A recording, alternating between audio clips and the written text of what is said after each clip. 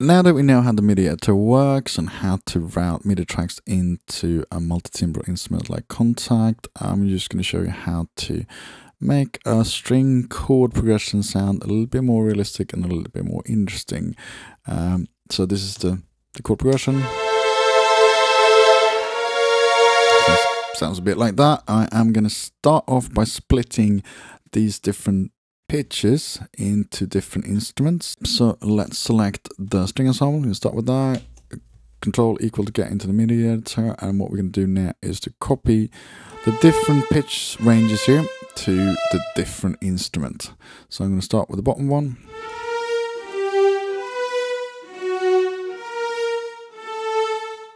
And C to copy. Go up to cellos, make sure that the pencil is now on cello, because this is where we want to paste it to. And then go back to your beginning, return, V to paste, and there we go. When you're working with pitches or MIDI notes are on the same pitch and the same range, it's easier to work with just one track unhidden at the time. Otherwise, it's easy to just paste in the wrong track or copy from the wrong track. So this is the mid-range pitch here. See the copy, go to violas, move the pencil, and return, paste, and there we go. And then lastly, move the pencil back, string ensemble, hide the violas, and just select the top range of pitches here. There we go. Copy, violins, paste.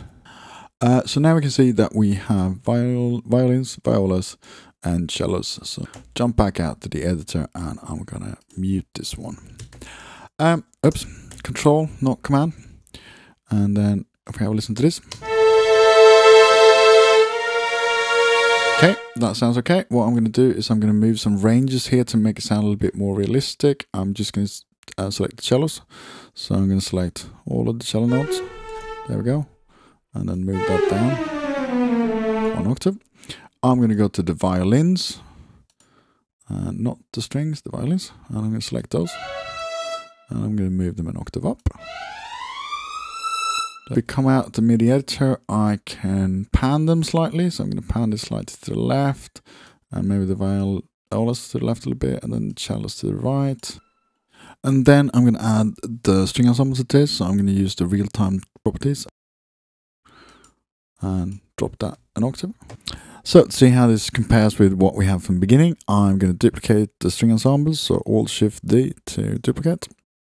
And then I'm going to change the real-time properties back up an octave and just solo this track. Go from the beginning.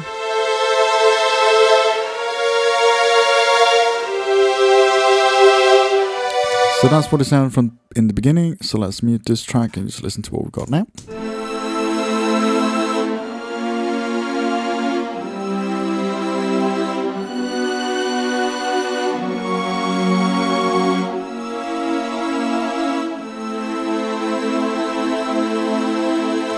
That sounds much better, and now you can of course change the individual melody lines and add reverbs and delays and so forth and so on. Okay.